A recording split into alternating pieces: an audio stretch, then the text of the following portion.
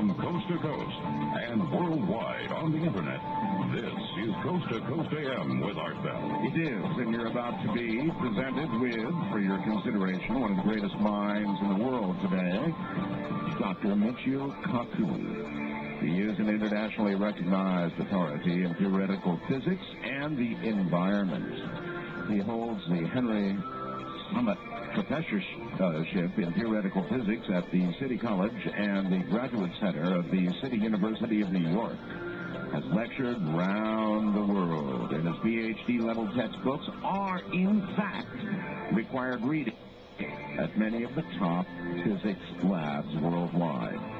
Dr. Kaku graduated from Harvard in 1968, summa cum laude, #1 in his physics class. At that, received his PhD from the University of California at Berkeley Radiation Laboratory in 1972. Held a lectureship at... His goal is to help complete Einstein's dream of a theory of everything. That would be a single equation, perhaps longer than 1 inch, like your thumb. A little shorter, actually, which will unify all the fundamental forces in the universe. Coming up in just a moment.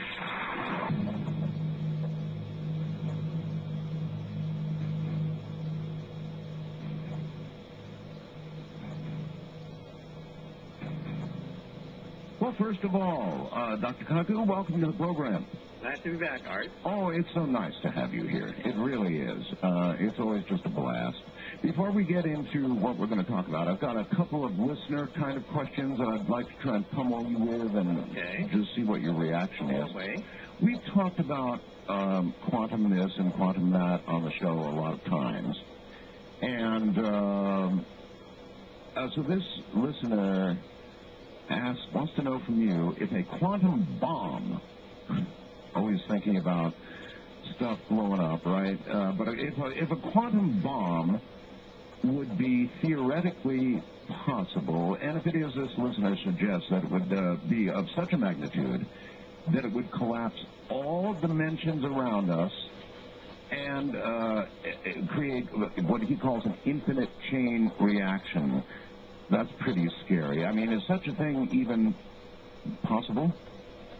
Well, quantum mechanics is basically the theory of the atom, otherwise known as atomic physics or nuclear physics. And we already use quantum mechanics to create the atomic bomb.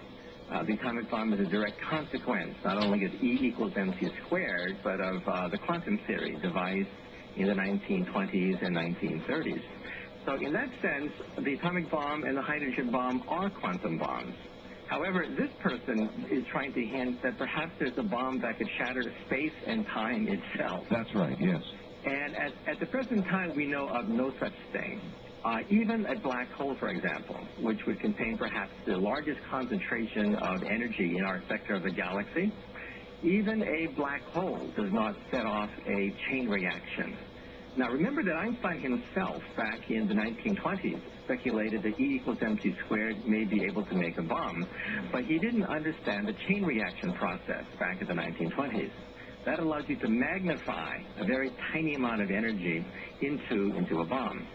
Now, even though we have black holes, in fact, we've now seen, about a few hundred of them with the Hubble Space Telescope, and perhaps hundreds of thousands with the Chandra X-ray telescope, we know of no mechanism that can create a chain reaction. That is, one black hole setting off another black hole, setting off another black hole. So I think for the present time, we have to rest assured that there's no such thing as a quantum bomb. However, an antimatter bomb, that would be perhaps the largest source of energy release that you could create with modern technology, perhaps 100, 200 years in the future. Can we even speculate on what would happen if somebody set off an antimatter bomb? We could speculate. A teaspoon of antimatter combined with ordinary matter would give you up to 100% energy-efficient conversion, and that would be enough to blow any modern city off the face of the Earth. If you had antimatter, for example, the size of a good house or an apartment house, that'd be enough perhaps to crack the Earth in half. So then, Well, let me ask you this. Antimatter, suppose we had a teaspoon of it. Would we then concoct it into a bomb, physically following the design of the current bomb, where, you've got two balls of plutonium, and you smash them together, right? Mm-hmm. At a very high speed. Well, if you had antimatter and matter, would you do essentially the same thing, just suddenly bring the two together? And before I can even ask that, how would you contain the antimatter in anything to thrust it toward the matter? Yeah, well, there is a difference. With ordinary atomic bombs, you need critical mass. This is what Hitler did not understand back in the 1930s and early 40s. He did not understand one number which could have determined the fate of World War II. One number? That one number is the amount of plutonium necessary to sustain a chain reaction. Today we know that it is about 20 pounds of uranium and perhaps half that of plutonium. So, but Hitler didn't know that number. He thought it may be tons of enriched uranium. So he shelved the atomic bomb project and instead went for the V2 project and the V1, that is the ballistic missile and the cruise missile. So luckily, Hitler did not know that number, or else he may have tried to have a crash program to build the atomic bomb. How did we figure out that number? Well, we, on the other hand, had reactors, and we could play with certain amounts of plutonium, and we knew the rate, the cross-section, the rate at which uranium fissions. That's what the Germans did not know. They did not know what is called the effective cross-section.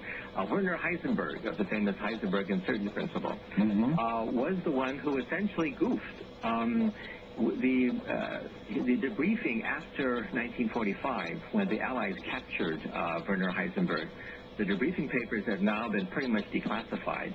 You can read them. And we realized that when he was debriefed after being captured, Heisenberg did not know that number. The first thing he asked was, what was the size of the carrier of the Hiroshima bomb? That was the first thing he asked. He didn't know whether it was a ship or not.